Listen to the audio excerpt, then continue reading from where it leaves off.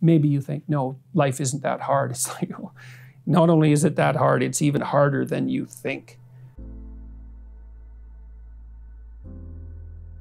So you're going to be tested, that's for sure. And if you have a sustaining meaning, then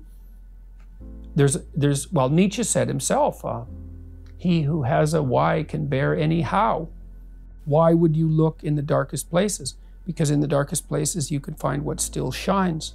If it can shine in the darkest places, then you know it's a real light. And so you look at the things you don't want to look at.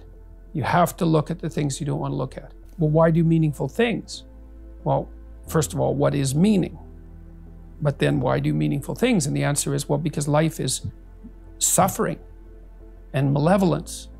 It's ineradicable at its core. It's like, that will take you out. Make no mistake about it.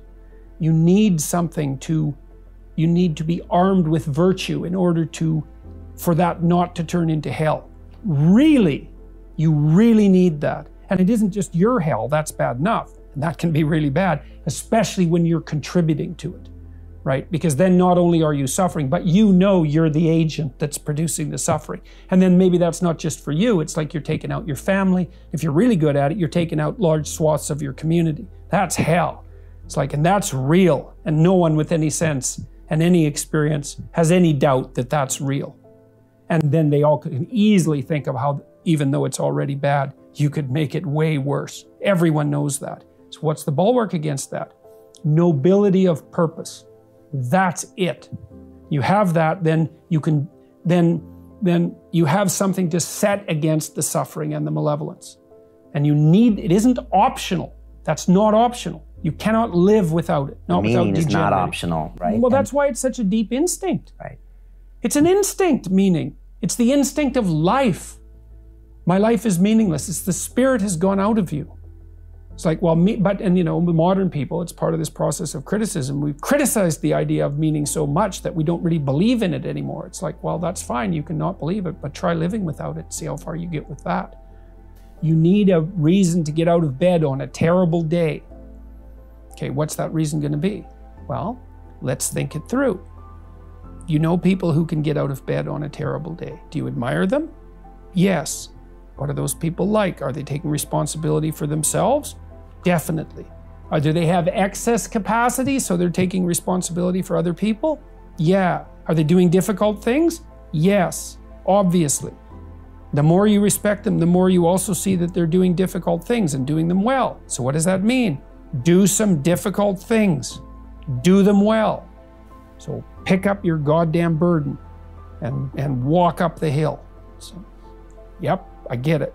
And people do get it. And it's not surprising because that's the alternative to hell. Accept the burdensome condition of suffering voluntarily and you transcend it. It's like you've got a problem with the world. Hey man, no wonder you have a problem with the world. Like the world is a pretty rough place and it could use some work. It's like, have you done all your work? If the answer to that is no, then I would say, put in order what you can put in order.